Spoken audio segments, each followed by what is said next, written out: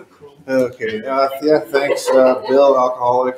Yeah. My sobriety date is June 15th, 2013. So coming up on 10 years. This is my second time around.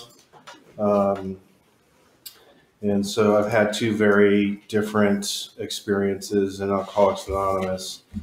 So I benefit from the contrasting values of them. I was a mess long before I came to AA. I was born into some horrific abuse that I was fortunate enough to survive. I took my first drink when I was 10, and it was awesome. It was amazing because I was literally in a war zone most of the time, fighting for my own personal security. But when I got a drink in me, I didn't have to worry about it. It's like, the beatings hurt less, and I didn't really have to care about anything. I experienced this freedom for the first time in my life, and I'm pretty sure I puked, and I'm pretty sure I couldn't wait to do it again. That was 10, and so by the time I was 16, I was like 50 pounds underweight. I just OD'd on some stuff and was drinking daily. I was ingesting whatever I could get my hands on as much as I could. I really had lived with a death wish for a long time. And so I ended up in detox when I was 16. I had a psychotic break. I ended up at a maximum security psych ward treatment center in Minnesota for like a year. And in that time, I found out I was an alcoholic. I wasn't crazy, which was kind of a relief, but also a bummer because I was 16. I wasn't even old enough to drink, and I can't drink anymore. What? So it was confusing, but it was also I cannot tell you the level of insanity that I lived at. I was for most of my adolescence, and even in my first time around in sobriety. So I sobered up, and I went I went to meetings and stuff. I'm from upstate New York originally. When I got out of treatment, I ended up in Vegas. I got a job at a 24-hour AA club and making coffee and stuff. And so I tried on Alcoholics Anonymous. I am, I'm the salesman. I am the chameleon. I don't know exactly. I do now, but I didn't know who I was. I didn't know how to be in this world. I didn't know how to exist. I hated the world, and I really wanted to watch it burn most of the time. And so I always felt like an alien, like a stranger in a strange land, very suspicious, very guarded, very much terrified. And so you'd be hard pressed to get to know me in any other way than the way that I wanted you to know me. And so that took a lot of energy, and there's a lot of very inconvenient things in the program of Alcoholics Anonymous when you're trying to run a life and stay sober on self-will alone, especially the turning it over. You just kind of have to ignore some of that stuff and make up your own way. And so that's what I did for 13 years. I stayed sober. I tried lots of different things. I tried to be a husband. I tried to be a father to a stepson. I tried to be successful, which became pretty easy. I tried everything. And so here I had climbed this mountain. I was not supposed to survive my childhood. I became successful. I had a house and all that stuff. And I was like, this is it? Really, this is it? And it was unfortunate. I was kind of bummed out. Nothing. And I was going to meetings. I mean, I had to, if you knew me, you would recognize that I had some life coach level sobriety. I was awesome all the time, really put together. On the outside, I said all the right things. I did all the right things. I drove the right thing, and so that's how it went for me up until my 13th year of sobriety, I just like any normal person, I waited until my girlfriend at the time went to sleep, and I snuck out of the house to the gas station and got a little drinky poo, little malt beverage. I only remember it. I don't know why, but it was a kiwi strawberry something. I was like, you didn't want anybody to see you or whatever, so I just like grabbed something and got out of there. And so I took a sip and I was like, okay. I didn't burst into flames. So I drank one, and I was like, all right, cool. Well, maybe it was just because I was 16 and I was impetuous and had poor impulse control like any teenager, and really just did everything I could to talk myself into having another drink. And so then I got a tall boy a Guinness, and I never had Guinness before. It's like, this is gross. I dumped it out. All right, so that's two. I'm doing pretty good drinking. And without the consequences that I was accustomed to. And then I decided to celebrate my drinking like a gentleman. And I got, just like any gentleman would, I got myself a very nice bottle of whiskey and poured 2 fingers over ice in a glass. And I remember I was sitting in my back patio talking to my sales. I was a sales manager. Talking to some of my reps and stuff, and having a little drink poo, getting loose. And I woke up like 4 hours later, face down in a puddle of vomit. The house was dark and girlfriend was gone. I had apparently asked her to kill me in a blackout. And I was like, well, shit. No turning back now. And proceeded to drink, my face off all over the country. I got sober when I was 16, so I went and I drank at every bar I possibly could, all over the country. I had, drinks and coconuts and to-go cups and a glass and out right of the bottle, whatever. So to get it out of my system. And within about a year and a half, it's like 2 years. I was in a house by myself. I had moved away. Moved south, so because everybody that knew me in Orlando, I was living in Florida at the time. Everybody in my circle knew me as sober Bill, so it was like, well, I'm not that guy anymore. I'm drunk Bill. So I'm in South Florida, no friends. I just have a job and stuff, and I ended up okay. I ended up firing up the car in the garage, and I've been halfway through a half gallon. I'm like, all right, this is it. I don't want to do this anymore. And so I drank until I passed out in the garage of the car running, and I woke up. The car ran out of gas. And I had, there's probably at least a quarter tank. So just one of those things. And I was like, this is bullshit. I was really pissed. Because I was out of booze and I was out of gas, and the store was not close by, right? So yeah, that was like a real, that pitiful, incomprehensible demoralization. When I drink, I court death. I don't, I'm ready, and so I was like, okay, well, back to the Death Wish days. And I proceeded to try and drink myself to death for the next 7 years all over the country until I was isolated and alone. And I ended up out here, and I was going to come out here and smoke pot and drink craft beers, and it was going to be all good. That was not my experience. So I went to New Orleans. I was going to sober up there, because if you can't do it in the most difficult circumstances, then really, what's the point? Why even bother? And then that's the only time I can try to control drinking. You can drink walking down the street in New Orleans. So I started buying these pints. I was like, I'll just buy a pint. But I ended up buying 6 or 7 pints throughout the course of the day, and I'd have to slam them in between point A and point B. So I'd wake up, and I lived in the 9th Ward. I really didn't belong where I lived. I would wake up under like a bridge and be like, it was just, insanity.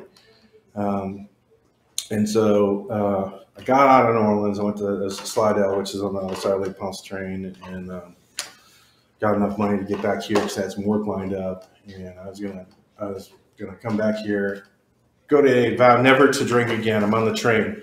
Trains are great for drunks because you can put a half gallon of booze in your backpack and people will leave you alone for the most part. So I got back here, and within an hour I was slamming PBRs at the dock with my buddy, and got to that same point again, and I was living on a it was in North Everett, North Dock, living on a sailboat, and was just trying to buy my time, and and just drinking. And I get to, the booze ultimately the booze stopped working for me, and it was there was a whole lot of heartbreak around that, because it's literally. But it is like a full-time job to try to drink yourself to death. It takes so much energy and so much effort to try and do that. It's just incredible the amount of energy they put into that I can see now, like looking back. And so I was like, all right, well, I couldn't drink enough to black out or pass out or make the voices in my head stop the turmoil and all that garbage. And so I decided I was going to hang myself. And I don't know if you've ever been in a sailboat before, but there's about 5'9" headspace. I'm 6 feet tall. So here I am, like trying to figure this out. And I spent some time hanging around, quite literally. And I woke up. And I woke up, and it was really an act of providence. I prayed. I'm not, I've never been very big on religion or God, but I had no other options, right? So I prayed, and then I called the central office in Everett, and I talked to Carrie, and I used to stumble past this building that gave me some very weird vibes. Turns out it was a fellowship hall. No wonder. I'd cross the street. I remember it. And I'm like, yeah, I don't know that place. And there was no, there wasn't a circle and triangle out front, but, you get good radar when you're stumbling through life drunk. This was like, no, not that way. And so I went there. It's a Saturday at an 11 o'clock meeting, which was my home group for the past several years. And I was struck sober. I had no intention, no plan of sobering up, none of that. Going back to AA, please forget it. Too many rules, too much stuff, all that stuff. There's no way I'm doing it. That's what I was doing. So I was literally watching this happen to me, and it's super surreal. I sobered up in the rooms of Alcoholics Anonymous. I have been drinking a half a gallon of vodka and a 6-pack a day for forever, and I was struck sober. I didn't stop. I didn't quit. I didn't make a decision. I did not have a whole lot to do with it other than just going, right? And so, struck sober, June 15th, 2013, Everett, Washington. Wow. These people they were very nice to me. I had long hair. I had a goatee. I was very scary. I tried to be as scary as I could be because I was terrified. And so they would, they would always, they would wait. If it was just me, I would be late to unlock the building because I was this crazy, creepy, long-haired, drunk weirdo. And so these people, they tried to take and get some food in me, and I couldn't eat. It was just like, keep coming back. And I'm like, okay. And so that's what I did. And so for the next 10 days, I was awake. I couldn't sleep. Like you vibrate pretty hard when you just go off booze without any assistance. Like, and somebody, I remember somebody questioned my willingness because I wasn't in a detox. And I was like, I'll go to a detox. And I walked down to the hospital, and it was a wrong hospital because it's like the paid hospital. You got to go to the other hospital. I'm like, well, that's all the other way, and I got to pass a fellowship hall to get to the other hospital. So I just, I went to a meeting instead. I was going to 7, 8 meetings a day. I couldn't stand to be around. I couldn't stand to be, with myself. I couldn't stand to be in my own skin, in my own head. My anxiety was turned up to like 17. I had this depressant that was like, in every single fiber of my being, seeping out from me now, right? Exercising the demons, as it were. And so I was just nuts. I walked all day, and I went to meetings all day, and all night I would listen to speaker tapes, and I'd blow up the A hotline until and I just keep calling people back until I got their voicemail. And I still have the numbers on the backs of the schedules. I called all those people. I was so desperate. Thank God, I was so desperate and so willing to do whatever needed to be done. And I was like watching this happen to me. I was, a participant, but I was a mess. So I just went to meetings all the time and tried not to think. And I had DTs down at the boat launch with the seagulls cursing at me and just craziness. It was like they were laughing at me. I knew they were laughing at me. The sea lions and the seagulls are just laughing at me. I'd be just so pissed. And I'm like, I get, anger is like, resentment's the number one offender. I got to listen to the speaker tape. It was just it was super intense like that for a while. And so I got a sponsor for this guy talking about pitiful and incomprehensible demoralization. And I was like, and I looked at him, he was looking at me. It's like, yeah. And so I was like, that guy's going to be my sponsor. And I was like, well, when can we work some steps? He's like, dude, you are crazy right now. Look, look, find some guy that's worse off than you and help him out. And I was like, this hope ignited inside me that someone thought that there was someone out there that had it worse off than me in that moment. I was like, you really think somebody has it worse than me? Oh yeah. He's like, go find him. I was like, that's amazing. It was super. It was the most exciting thing I'd heard in 10 years. I mean that, seriously. And I just all right, I'm going to go find this guy. And I found him, Daryl. He stumbled into a meeting reeking of whiskey. And I was like, God, that guy smells like whiskey. What's he doing at an AA meeting? It's like, bing, that's my guy, right? And that guy was a freaking mess. And he was worse off than me in a lot of ways. That's how it went for me early on, meetings all day, every day, and new guys. And I ended up, I lost my place to live. Everybody thought I was homeless. I was just making it up that I lived down at the marina, but I was actually staying on a sailboat. Which was really, once you sober up, I was surrounded by all this wonderful majesty, the sunrises and the sunset and the tranquility of the oceans lapping on the sailboats, and it was magical down there. Amazing what a couple of days of being sober would do to a guy.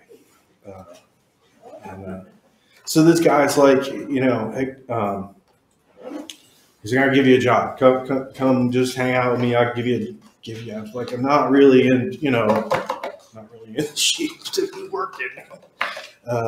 But he just is he took, he did what we do.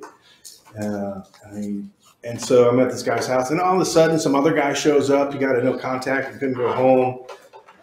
So he's on his couch, and this other guy got out of treatment, Ricky. And the next thing you know, this guy's house is full, and he's like, I'm going to open up a sober house up the street, and I want you to run it. And I was like, what are you talking about, man? I'm like, I got 2 months sober.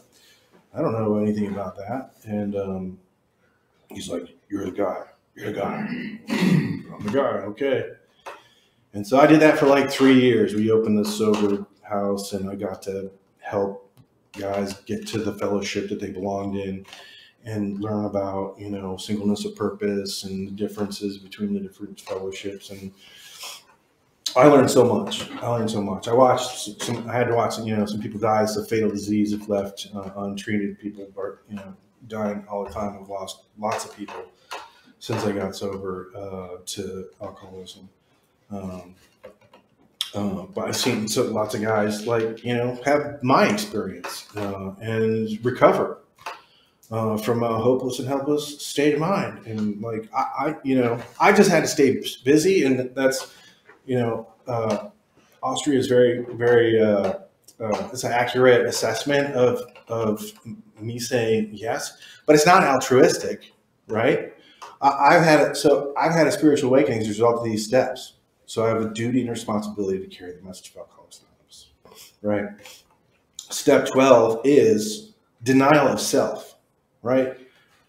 If I want to be free, then I need to be of service. I need to serve others. And so it's not because, well, and here's the ego part of me is like, I love being admired from a distance. Like maybe there's a sun setting behind me. I'm on a horse. People are like, look at that guy. Look at that Bill W. Isn't he just fantastic? I love that shit. But it is dangerous. It is deadly, like to me. So there's a part of me that wants to be, you know, accepted and like fit in and like all that stuff. But that's not my intent. My intent is not a superficial desire to satisfy my ego so I can feel good about myself, because that is a fleeting experience and a total waste of time that leads to just other negative behaviors. And so what I learned was that, you know, if I want to be free from the bondage of self, if I want a vacation from Bill, I got to think about you and not me. And if I'm thinking about you, I can't think about me. If I'm not thinking about me, then I'm free. And I like that, because I'm a huge pain in the ass. All right. And I have to probably less outwardly as I am internally, but I am a difficult person. I think all the time. I'm like, my brain is always going 1,000 miles an hour. I never had any way to deal with that in a positive, constructive, healthy manner. So serve others, right? Like it says, be of maximum helpfulness to others. So everybody, even that guy, you know, in the passing lane in front of me that is going 1 or 2 miles below the speed limit, right? Everybody, be of maximum helpfulness to everybody all the time. I never. Now that idea is great, but it's not impossible, because I'm a flawed human being, right?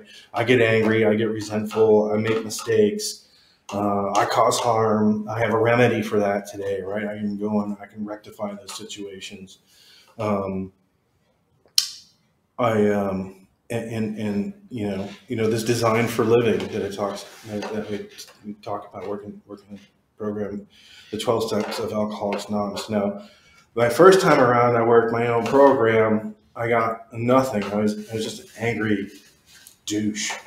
But I was sober, so it wasn't as bad as being drunk, right? This time, I completely abandoned myself to sobriety. It was all by accident.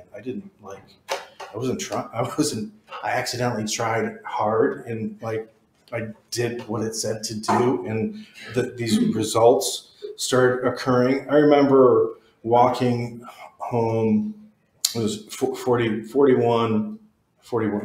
I just turned 50 in September.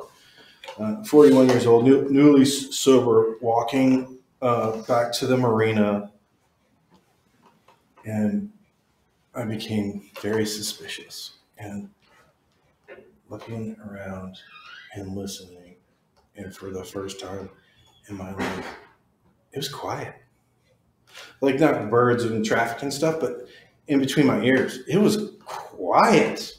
It was weird. It was bizarre. I was like, whoa, what is going on here? I got it worked, right? Getting rid of all this wreckage and all this baggage, all this turmoil. My first time around, I took all of my childhood trauma and all that stuff that never got resolved.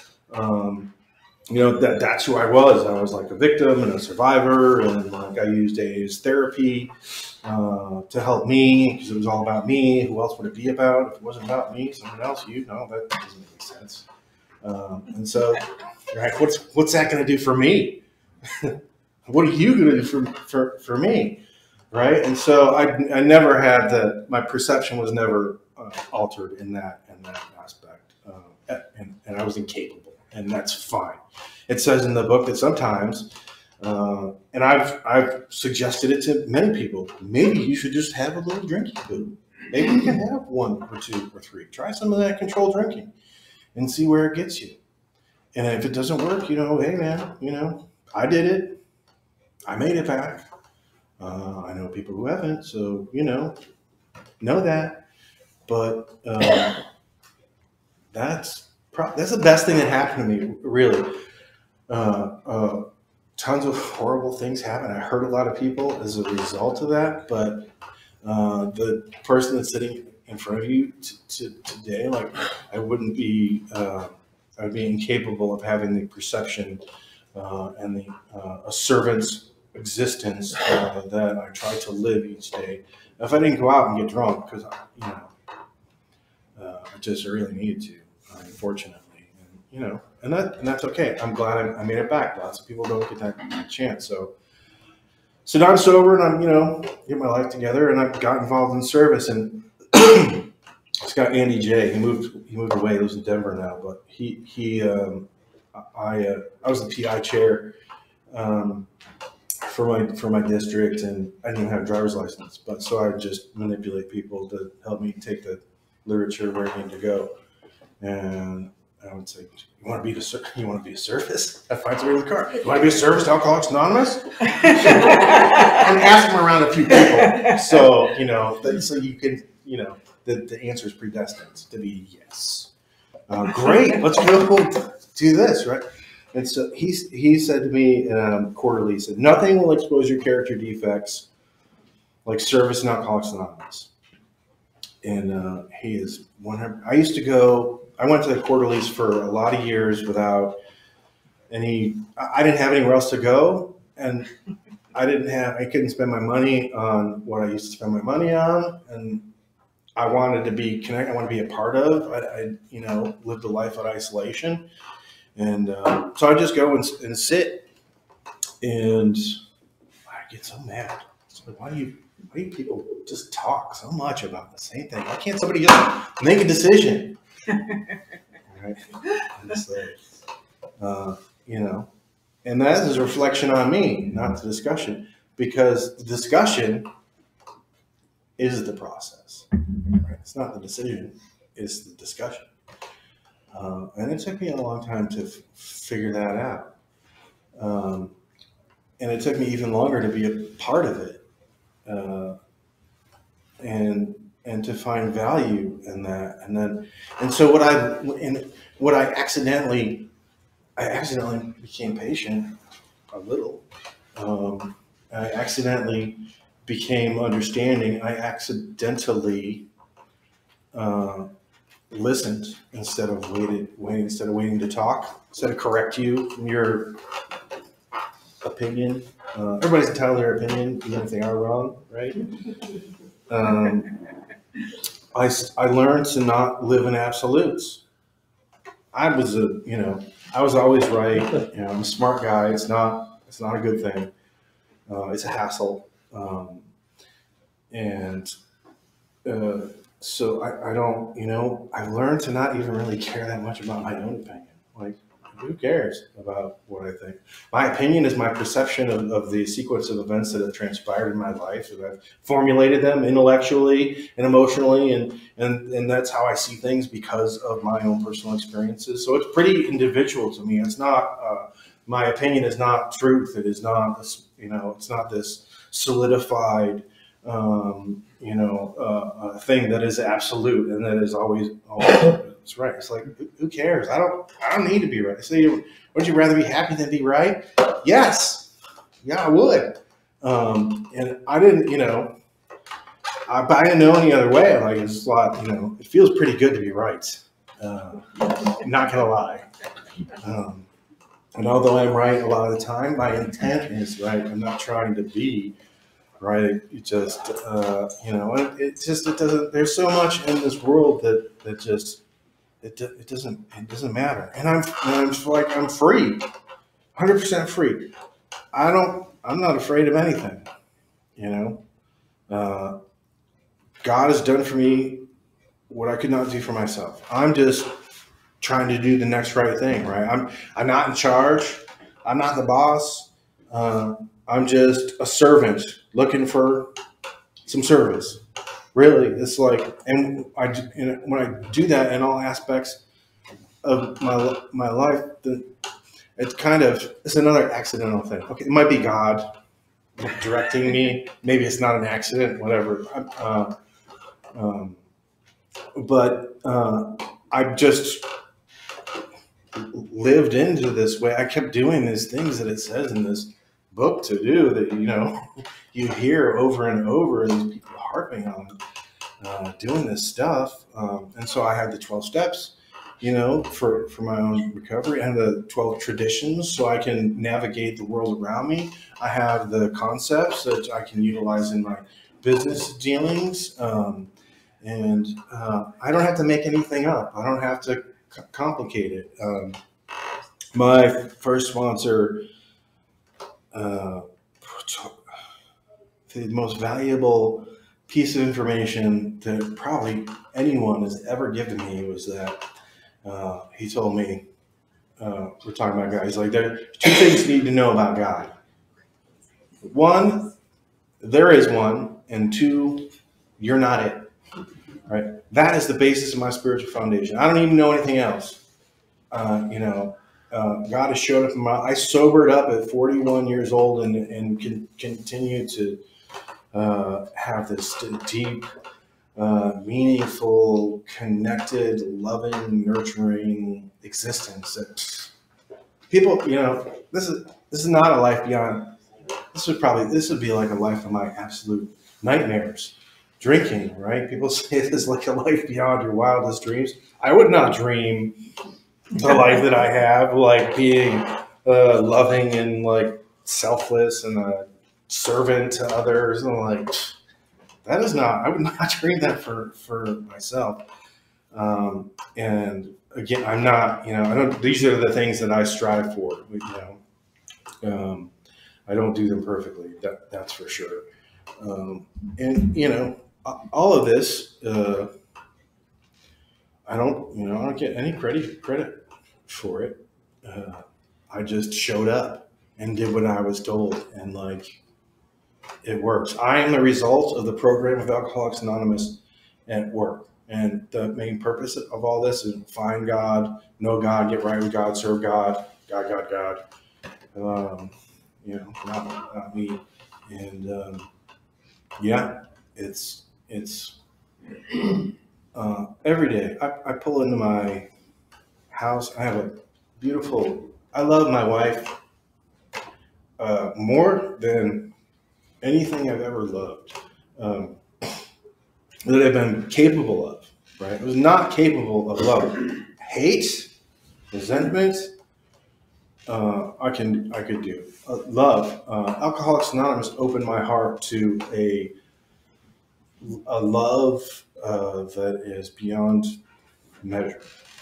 Right? It all started with, going to a meeting and like not being afraid and getting God in my life. It's all about, God and whatever that power greater than myself continues to work in my life on a daily basis, because left to my own devices, I've yeah, I have a pretty good track record when it comes to me and my own devices. But being a servant, a humble servant, as the best of my ability to the God of my understanding, and like that is my perception, that is my focus. Like every day, it's yeah. To say it's incredible is be an understatement, but I mean, like I get to live this, and that's why being serving others, serving Alcoholics Anonymous, serving the world that I live in is so important to me. So I think that's good. That's it. Yeah.